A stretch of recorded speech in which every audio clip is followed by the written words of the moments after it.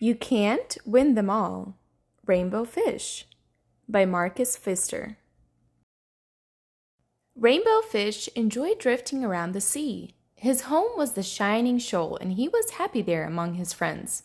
There had also been some additions to the shoal. Redfin had joined them, and immediately she and Rainbow Fish became good friends. "Come on, let's play hide and seek," said Redfin. "Will you be the first seeker, Rainbow Fish?" Rainbow Fish agreed. He began to count up to 20 while the other fish looked for hiding places. "I'm coming," he shouted. "I'll find you in a fishy flash. I hope you're well hidden." Rainbow Fish looked around. By now, he knew most of the hiding places, so he knew exactly what to do and where to go. But this time, he couldn't find anybody.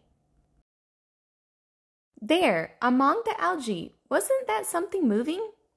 Rainbow Fish swam closer without taking his eyes off the area around him. "I'm over here," Redfin shouted laughingly from behind. "You swam right past me." "Where were you? I never even saw you," said Rainbow Fish, mystified. "Not telling," said Redfin. "Go and look for the others." Rainbow Fish swam off towards the reef. He searched and searched among the corals, and then at last, "Hello! You didn't see me! I'm over here!" cried the fish with the jagged fins. Rainbow Fish had missed finding him too. The only one missing now was Little Blue. Rainbow Fish had already searched all around the reef, behind the corals, and the algae. The only place left was among the sea anemones. "Just you wait, Little Blue. I'll find you." "Where are you going? I'm hiding over here," cried Little Blue. "I don't believe this," Rainbow Fish thought. "I didn't find a single one. This has never happened to me before." But he kept his frustration to himself and said, "Your turn to be the seeker, Little Blue." Rainbow Fish was pleased with himself now. Little Blue will never find him. Little Blue was still very young and didn't have much experience playing hide and seek. 1, 2, 3... Little Blue began to count, while the other fish hid themselves. Rainbow Fish ducked down behind a bush of algae and didn't move a muscle. "Rainbow Fish, I can see you! You're hiding behind the algae," cried Little Blue. "Come on out, Rainbow Fish, I found you." "I don't believe it," said Rainbow Fish. "You can't possibly have seen me. You obviously didn't count up to 20. It's not fair." All the other fish came out of their hiding places.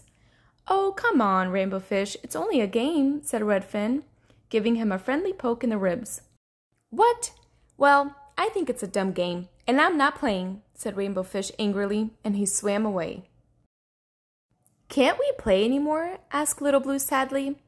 "I'm sorry, I was just trying to—" "It's not your fault, Little Blue," said Redfin. "You didn't do anything wrong. I'll talk to him. Don't worry, everything is going to be all right." Redfin found Rainbow Fish near the reef. "You were really unlucky this time, weren't you?" said Redfin gently. "But you can't always win. It's only a game. And did you see the look on Little Blue's eyes? He was so proud that he found you. He's the one who always loses, and now you've spoiled all the fun for him. That's not fair."